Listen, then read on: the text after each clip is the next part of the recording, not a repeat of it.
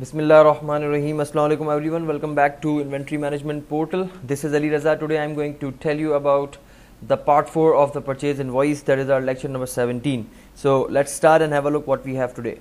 Alright guys, so this is my purchase invoice and you see a little change inside the UI. So what I have done, I have simply added the column size from 3 to 4, or I have changed from the column size. You see here every control is of call 4 size. In the previous lecture I have created all these columns with column 3. Okay, that's the little change that I have done. And one more thing, the button that was not coming in a proper manner, so I have created a call 8 size div along with the offset 2, and then these are the classes that I have used for my button. So this is the thing that I have done up till now. Now what is the problem in this purchase invoice? Let me show you. When I click on the add, you see the empty records are also added, but I don't want the empty records to be added, none of these records. So all the records that are mandatory, that should be added inside this. Okay, so according to this window, we have everything, almost everything that we should add here inside the table. So let's go and try to make that jQuery validation. So you see, when we are clicking on the add button, we are getting all the things, okay, inside a variable, and then we are adding inside the table with the help of the append. Okay, so before adding inside the table, let's first create a variable with the name variable blank count is equals to 0. Okay, now I wanted to check if, let me add a ternary operation. So variable, not variable, let's specify blank count. Again, blank count, I am going to use a ternary operation. Product, that was our variable, is equals to blank. If the value of the product is equals to blank, then what you store? Blank count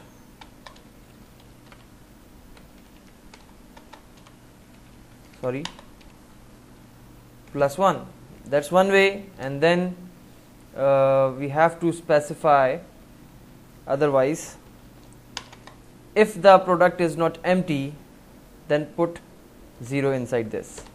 So that's one way of storing the blank count. Okay, that means that if somebody tries to leave the blank the product text box blank, then what will happen? The count of the blank count that I have created will be incremented by 1, and if the product variable is not empty, then it should remain 0. That's I have done. Okay, now let's check this out first, whether it is working or not. So blank count and save. Okay, let's check what's the output. So you see 1 is coming. That means that I have left what? I have left the product name. I hope it is clear. So that's what I am trying to do. I don't want to use so many if and else, that's why I have done this. So now let's copy this ternary operation and paste. Now instead of the product, let's get quantity. If the quantity variable is blank, then what we have to do? We have to add another one inside the blank count, then paste, and after the quantity we have the per price, and then if it is empty, then do this and put it inside the blank, and then after per price we have total. So the total is, yes, total should be there, so total should not be blank, and then we have the category. So if category is equals to blank, okay, that's one way, or you can apply two conditions as well. Category is equals to, because we are getting the text, so if you notice here inside this window, choose dot dot dot, this is the message or the default option, so choose dot dot dot. If this is the case, by the way, this is not necessary because I can utilize or I can make this choose as disabled by default. Let me show you that.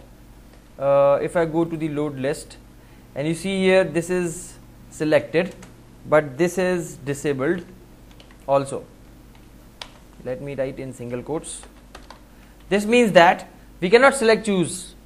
Okay, so ultimately choose will not be the data that we are receiving. So that's the thing. So come here and remove this condition. So ultimately we are receiving blank if somebody try to put blank. So now after category we have the size, so paste again and give here size siz and then save, and that's it. Now let's alert the blank count and see how many the count is. Okay, so you see it's showing me 1 because it is not adding. Okay, let's try to blank equals to, what we can do, we can, if I make it plus plus, but I don't think so because it is not. Let's check this first. Come here and refresh. Okay, it's showing 1, but I don't want this to be 1. Instead, let's try to check here blank equals to, but that's not the correct way, blank count plus 1. So let's copy. Okay, wait, one more thing we can do is blank plus equals to, that's the thing. Yes, this can be done. Let us write here this assignment and concatenation. Let's remove this. Okay, and let's try to check now what's the output. Refresh, add, you see now it's showing 19. That means the addition is not still correct. Okay, so let's try to add the values inside these controls. Supplier, category, large, green, product name, quantity, per price, total, add item. You see now 0 is coming. Okay, that means that we can add properly. Okay, when everything is filled successfully, then the things are should be added, otherwise they should not be added. So instead of this alert of blank count, what we can do, we can simply add this with the help of an if condition. If blank count is greater than 0, then do nothing. Greater than or yes, else if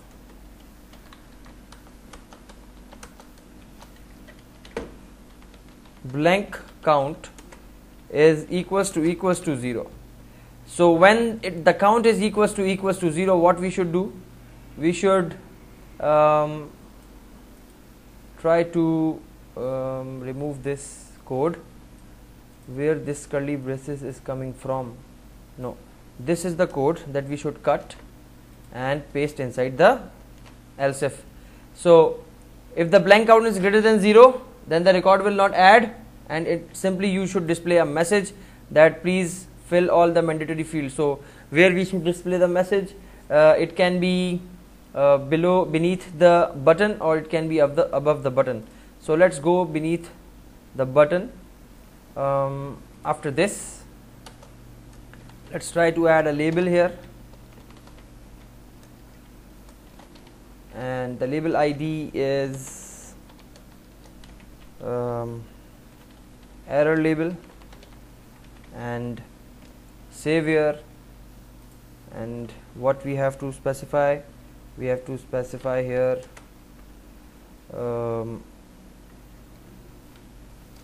Okay, one thing we can do is we can show the error. Please select all fields, let's say, and then we should hide this by default. So when the page loads inside this, okay, we come here and write dollar and hash and error label dot hide. Okay, so by default it is hidden, and then when somebody tries to click here and if the blank count is greater than 0, then do the same. Sorry, Control Z. Let's copy this line and paste it here. Okay, and it should be show. Save. Now let's check what's the result. Okay, so you see, please select all fields is displayed. When I add this, it should hide again. So let's copy. Sorry, I have copied already and paste it here. So the error label should hide again when I display. If you wanted to show it in a precise manner, then you can specify the milliseconds time, so it should display and hide in a series, or sorry, in a time limit. So let's come here and give the error label some classes. Class equals to alert and alert danger. Let's check what's the output. So come here and refresh now, add. So you see, but I wanted to make it a little bit downwards or in a separate div so that you can be able to see it more perfect. So let's come here and specify the div, but not here. At this point, div close class equals to form dash group, and then come inside and then cut this label and paste it here, but this time the column size should be specified here, column 8 and offset 2. Now check it out, what's the output of this label. Okay, add. So you see, okay, now you make it center aligned so that it can become available. So let's try to make it center. So text center, save, and do we have alert SM? No, that's fine. Okay, now the next thing after this, okay, now it's perfectly displayed, okay, in 500 milliseconds, or you can say half a second. Now what I wanted to do, I wanted to add the fields. So let's try to add fields now. 18 is the date, supplier name is Danish, category is shirt, and you see now I can't select this, okay, because that is disabled, and the color is green, and the product name is, let's say, BBB, and quantity, price, total, add to cart, and you see that was removed. I hope it is clear. Okay, now the next thing is, when the items are added, that these things or some of the things should be removed automatically, like the product name, the size, the color, the category, the quantity, the price, and the total. So these are the things, because we are purchasing multiple goods from one supplier. That is the mentality that I am going to put here. So one supplier, we are buying so many things, so that's one case. So that's why I cannot remove, or I cannot reset the supplier. Instead, I'll reset the category, I'll reset the size, green, or the color, and all these text boxes. I hope it is clear to everyone. Now the next thing is to reset this. Why to reset this? Because, or you can do one other thing, that when you click this item again, you see it is added again, so that becomes a duplicate value. So if you don't want to enter a duplicate value, you can. Okay, so let's try to reset these things, because I don't want to add this duplicate record inside my table. So let's try to come here inside our jQuery, and we have to specify the code after this. So I want my controls to be blank. So let's copy this code. Sorry, Control Z. I'm just copying this, and I'll to save time. Okay, so here I'm going to paste. Now I don't want this variable, and similarly I don't want these two, so remove these all. Okay, and then here also and here also. Okay, so now value blank, the product text, the quantity text blank, the per price text blank, the total should be blank, and find selected. Do we have something inside this? You see inside the text we have to pass the text string. Okay, so let us select or give here what else we have to pass. Okay, we can pass a function completely. We have to pass. Okay, let's try to write here choose, because that's my drop down category, dot dot dot, and copy and paste, and size drop down paste.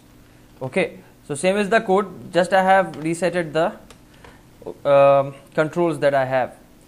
Now in order to make this code repeatable or reusable, you can put this code inside a function and try to call that function everywhere where you need inside your project. So that's what the case. Let's write refresh. Now the when we are adding, it shows me the message. Now let's add the details. Danish t-shirt, so shirt, and green, and product name, and then quantity and price, total, add item. Items are added. When I click it again, you see, please select the fields, and you see here the fields are disabled, but you see here because you have made that choose again, so it repeats. Okay, so that's what we have to do. We have to make it something like let me show you that. Alright guys, so what we can do, we can simply remove this or these also. That was my mistake, and simply pass the value -1. Why I am specifying -1? Let me show you that. Because in the load list I have specified -1 as the value that is by default. Okay, so let's come here and do the same. Just copy this out and paste it, and paste it. Save. Now let's check preview. So date, supplier, category, size, color, product, quantity, price, total, item. Now you see it is disabled, and the UI is better. I hope it is clear to everyone.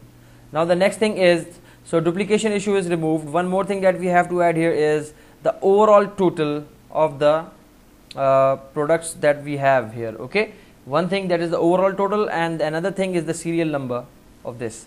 So let's come here and try to add a TD before this, TD for serial number, and TD close, and here I have to specify a variable again. So when somebody try to click here, variable count equals to 0, and when somebody come here and click on the add button, and everything is perfect, so count plus equals to 1. That means please add 1 and display this count here. So double quotes plus plus count. Save, and the heading of the table should be serial number. So copy and paste, and here we should write hash. Save. Let's come here and refresh.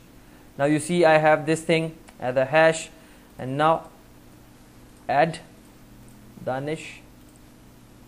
Okay, we don't have any t-shirt right now, so shirt, large, green, product, quantity, price, total, item, add. But you see it is not displayed. Let me check why. Here we have to make sure that the things are working. So count equals to count plus 1. Let us try now. Okay, so Danish, and then shirt, and then large, sorry, any product name, any quantity, any price, total, add. No, this is not working. Let me refresh. Alright guys, so the problem is here with the count, because I have started a TR, and but inside the TR I have specified the TD, but the count is not inside the TD. That is the problem. So let's try to remove this. Okay, and come inside the TD and now add double quotes. That's the problem. So okay, so that's fine now. Let's try to check. So I've just created a variable with the name count, that is 0 by default, and every time when we are adding one record, then the count variable will be incremented with 1, and it should display inside this inside serial number. Okay, so let's try to refresh. Okay, so final test, and then supplier, and then t-shirt, large, blue, sorry, any product name, quantity, price, and item. So you see now we cannot add. Let's try to add another. Okay, date should be same, t-shirt, not t-shirt, shirt, large, green, name, and then the quantity, price, add item, but you see this time it shows again 1. That's the problem. Okay, so we have to tackle this problem, and by specifying count equals to count plus 1. Okay, so the problem is every time when we click on the add button, the count value is resetted to 0. So we don't have to initialize this variable here. Instead we can initialize this variable before this. Okay, and when we'll save this, and when we make our table empty, then we make the count 0. So let's check it out in the Chrome. Final test, supplier, and t-shirt, and large, and green, product, quantity, price, item. Okay, another one, category, large, orange, product name is any,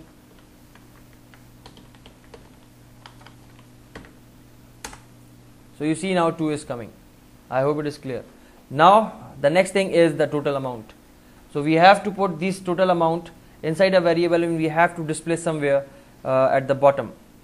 So let's come and specify a variable again here, variable grand total is equals to 0, and we have to add a t footer. After t body we have t foot, okay, table footer, and inside this I am going to create a row, and inside this row I am going to add a td, and how many columns do we have? 1 2 3 4 5 6 7 8 columns. So we have to specify call span equals to 8. That means this TD is elongated to the 8 columns. Okay, and then inside this TD let's add a label, and label close, and here we can specify class equals to display 4, and we have to display here the total. So let's give here the ID to this label, ID equals to grand label. Okay, grand label. So what I wanted to do, by default you put inside this 0.00. okay, and here we can write when we are adding the item. One thing we have to add again is still, let's say if we have mistakenly added something, so we should remove that record from the table also. So we have to do that as well. So let's try to add the total. So grand total, grand, what is the name of the variable? we have this grand total, copy, grand total plus equals to, so where is the value? The value is this, quantity multiplied by price, that is the total amount. Okay, so when if I copy this and put it inside the brackets, so first of all what will happen, the multiplication should take place and then it will be added to the grand total, and then after it will be added to the grand total, then we have to display it inside the label. So what was the label name? Hash grand label dot value, but no, we don't have to specify the value, we have to specify the text, and inside the text we can write the grand total, copy and paste and then semicolon. Okay, now let's check what is the result. So you see it is coming 0.00, but I want this 0.00 to be in the center, so let's do that. Display 4 and text center. Okay, and save. Come here and refresh. Okay, it's not coming in the center. Why? Okay, text center. Okay, so it's not working here. Let's try to remove this and paste it here inside the TD, class equals to, paste and save. Okay, now check it out. Okay, now that's perfect. Okay, let's add the record properly, and shirt large green, and the product name is, let's say, Kit Kat. After this the quantity is 100, and the not the Kit Kat, because we have the garments shop, so denim, and 100, and the per price is this, and then add. So you see 25,000, so 25,000 are there. Now let's try to add another shirt, but this time the medium shirt, and orange is the color. Product name is, because we are buying the shirt, so navy blue, whatever the shirt name is, whatever. So let's write here 50 quantity, and the per price is also 50. So the total is 2500, and add item. So you see 25,000 plus 2000 is 27, and then 500. So it's adding. Now similarly we have to add a remove button here, so that when I click the remove button, that row should be removed from the table, and we should minus the amount from here as well. Okay, that's the next step. So for deleting a row we have to add a button inside the table, so let's try to add that. So when we are adding, we have to add a button also. So here we have to specify another th and th close, and here you can specify action. Okay, save. And one more thing that we have to do here inside the jQuery, that is our table, and we are appending the records here. So here we have to add a button, so td close, and here input type equals to button. Okay, because this should be something like this, input type equals to button, value equals to remove, and class equals to btn dash sm btn dash we have info, and that's it. Close the tag. Okay, so remove is the button. Okay, one more thing we have to specify here is the ID of the button, that is remove btn, and save. Now let's check what's the output. Sorry. Okay, so record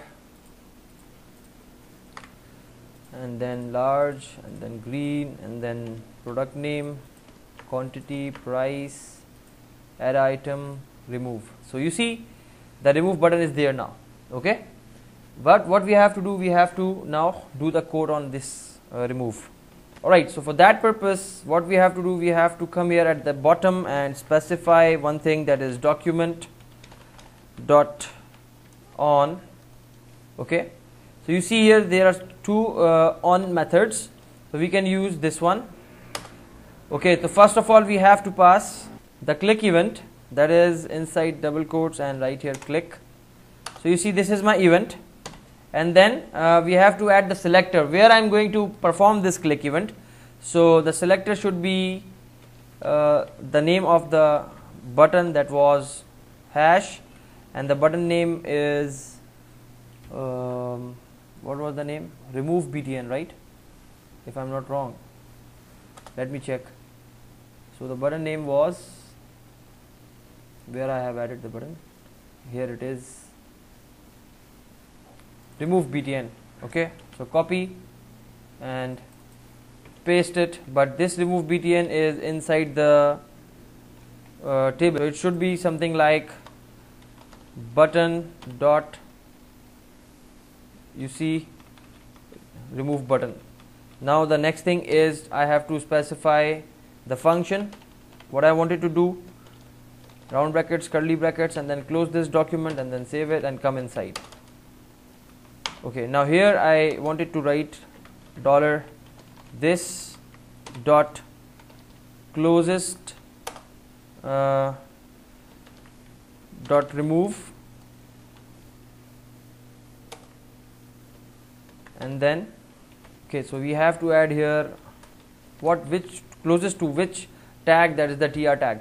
So when I click somewhere, so the closest tr tag should be removed. That is the code that I have done. Let me tell you again.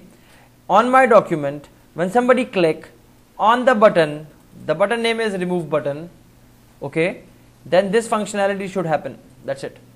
And what is this functionality? When we have clicked that place, so the closest tr to that place will be removed. Okay.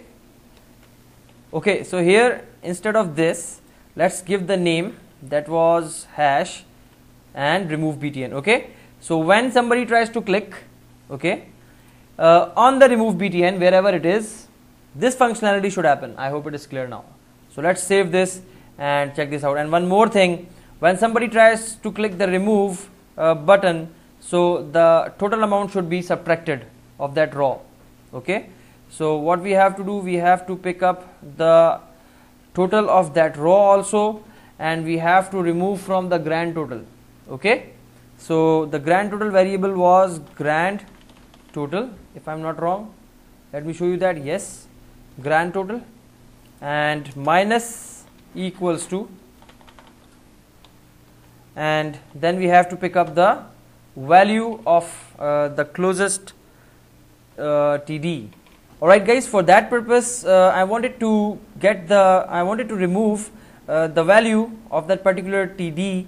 So what I try to do here is the column where I have this table data where the total is displaying, because I wanted to get that total and I wanted to remove from the grand total. So let's try to give here an id, that let's say total td, and save it and go back downwards. And here, before removing that row, what we have to do, we have to pick up that id. So hash and total td, and let's create a variable here, and the variable should be for the value, let's say val equals to this value, and then dot html, because this is the td, so I am going to pick up the inside html of that td. Okay, that's just I have given the name. Now when we have picked up the value, what we have to do, we have to utilize a grand total variable, minus equals to, and the value that we have received. Simple. Okay, after receiving this, we have to update the grand total as well. So let's check it out. So where we have to update the grand total, let's copy this and come here and paste. So the value of the grand total should be now again, and then that row will be removed. Okay, let's try to check what's the output of this. Alright, so values, check and check. Okay, denim, quantity 100, per price 100, add items. Okay, now let's add another one. So large, I don't have to select large. Okay, Danish and shirt and small, red, cotton, denim, 200 quantity, per price is 75. So 15,000. So right now I have 10,000. Now I have 15,000. Let's try to add. So it becomes 25. Okay. So now I wanted to remove this cotton denim. Okay, it is not removing. Alright guys, so the row is not removing. Let us try to inspect this and check what's the problem. You see these errors. So the problem is here. Yes, grand total, the name of the variable is incorrect. So let's write here grand. So the problem is the reference grand total, and here I have specified grand. So where is that? Let me check my variable name here. That is grand total, and in the grand label we have to pass. Okay, what type of variable I have created? The name of the variable. Let us verify that. That's grand. Okay. Okay, so here we have to pass the grand, right? That's fine. Now let's check what's the output. So again, one more, Danish, shirt. Let me add and then come back. Okay, so I have added now 2 records, and now I wanted to remove this fake record or the wrong record that I have added. So remove. So you see now we have left with the 5,000 and the data is removed, and when I click this one, so we have left with the 0. So I hope it is clear to everyone guys. Now we have done with all our UI. One last thing that is remaining is to add this purchase invoice inside our admin dashboard. Okay, so let's go back and come here and open the admin dashboard. So that is my admin DB. Here we have to specify the ID of the admin dashboard, ID of the purchase invoice inside the admin dashboard. Okay, you see here that's my admin dashboard, and here I have specified all the things up till now. So let's try to copy this line and quickly paste it, and here we have to write the purchase invoice. Okay, and instead of this one I am going to pass here 7. Okay, and the next thing that we have to do is to specify the else if here, and we have to include that purchase invoice when the page ID is 7, and here we have to write that page name, that is purchase invoice. If the spelling is not wrong, I hope so. Purchase invoice, yes, that's fine. Alright guys, so that's it. We have specified another else if, and now it's time to check. So I have opened my admin DB, and because I have specified the sessions, that's why we are on the login page. Now let's try to add and login. So you see now purchase invoice is there. When I click here, my page is loaded. I hope it is clear to everyone. And let's try to add another record here, whether it is working or not, and the shirt and the size and the color and the product name denim, and quantity is 100, price is 100, add, and you see the table is responsive, the window is responsive, everything is perfectly displayed here. I hope it is clear to up till now. So guys, that's all for today. In the next lecture I'll tell you how can we insert the records in all the tables that we have created in the first part of the purchase invoice. So hopefully that will be the last part of this purchase invoice stuff. So if you do not understand anything, please do write me. Thank you so much. Take care. Allah Hafiz.